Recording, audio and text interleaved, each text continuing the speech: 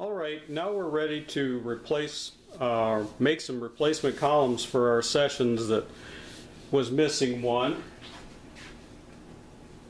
And where we start actually is the hardware store. We take our missing column and we see that approximate color that it is, and we go and we find some paint swatches that come close to matching the base color. Usually these are two colors. We find one that's close to matching the base, and we find one that is close to matching the marbleized portion, printed portion here. So this takes a good eye. Sometimes I get the people at the hardware store to help me. And what you want to do is buy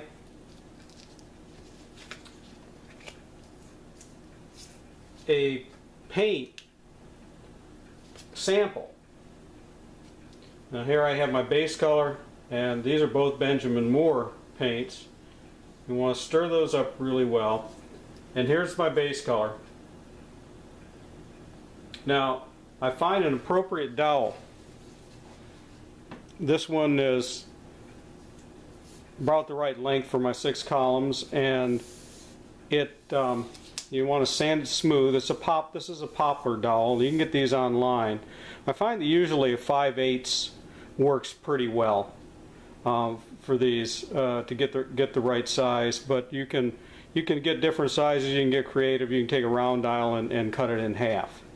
So what I'm going to do first is after I sand this and get it smooth, I'm going to lay down a base coat on it with my base coat that I got from the store. Now these samples shouldn't cost very much. These would be $1 or $2 or $3 probably.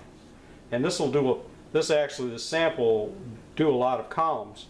Now I've put a hook in the end, a regular picture hook, so that I can hang this up. So I'm just going to lay down my base coat on my column.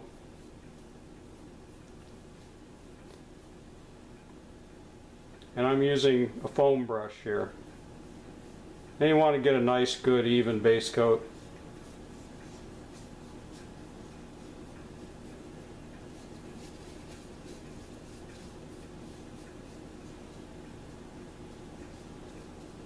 Again, we've got down plastic because this is a messy procedure.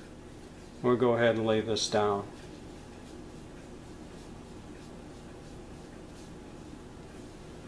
Now what we're going to do is we're going to hang this up by its hook and let it dry. And I normally let everything dry overnight. You don't have to with fast drying materials. This has a little crack at the end, but that won't matter because we can cut it off. Now here's another good reason to have that hook. You can do the whole length and then just hang it right up.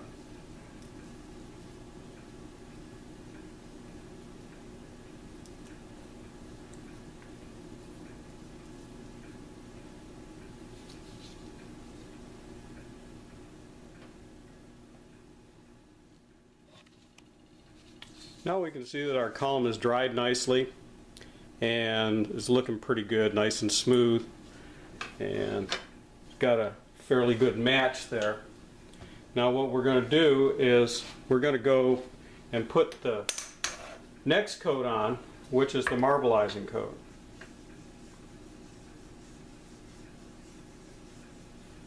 And make sure it's... Now I've got a chip brush that I've cut notches in, and the reason I've cut notches in so I can miss some places and it'll go on and look like a marbleized effect. This takes some practice, but the technique is not really difficult. I'm going to show you what we're going to do. We're going to put a little bit of the marbleizing coat on, and we're going to paint it up and down, going in opposite directions.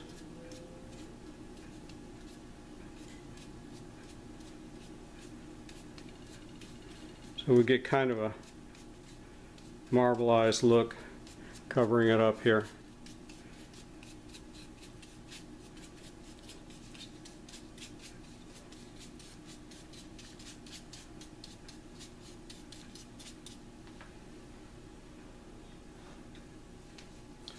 Just go ahead, and you don't want to go in the same direction or it will not look natural.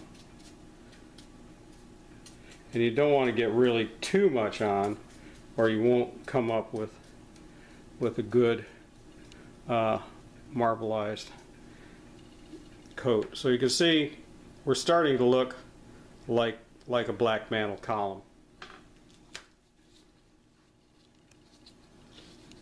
Now, well, before this is dry, we're going to take a makeup brush, like you buy, and you can buy this at Dollar General or somewhere, or the Dollar Tree, so you don't need to be too expensive. We're going to dip it in a little water, and we're going to put it on our finish. And what this does is it makes it run together and look like a natural marbleized surface.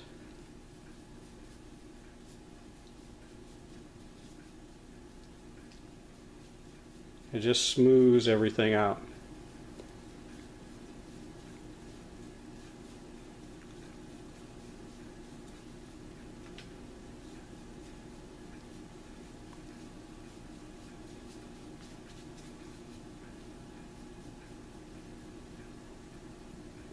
And remember not to go in the same direction all the time, going in different directions, cross-hatching a little bit now that we've softened the top coat,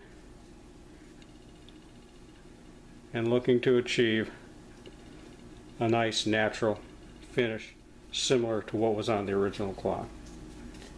Now sometimes the hairs come out and you have to get the hairs out of there, and there we have it. We have done our piece, and it looks like it will. You want to get the fine lines in, going in different directions, and you'll get a nice look. Now, sample paints are always flat, but what we're going to do is we're going to hang this up and let it dry, and we're going to cover it with the Minwax polyurethane that we talked about, and that'll give it a nice shiny finish. And we can sand it and between coats and get it real clear and real clear and shiny looking to simulate the celluloid columns which are on the original clocks. Now here's a piece of our finished column, and you can see that it looks pretty good.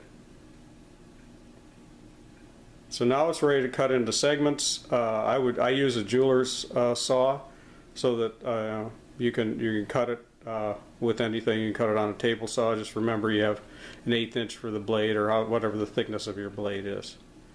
And there you go. Now you can use different. Sometimes these things were white and green, kind of a pea green and a green, or a black and red with some brown in it. And then you need a third color. Just it's a real easy way to make a good looking replacement for a column. Now if you're actually going to replace just one, then you want to make sure you've got a terrific match. It's easier actually to replace them in sets. And there you go, all ready to cut and put on your clock.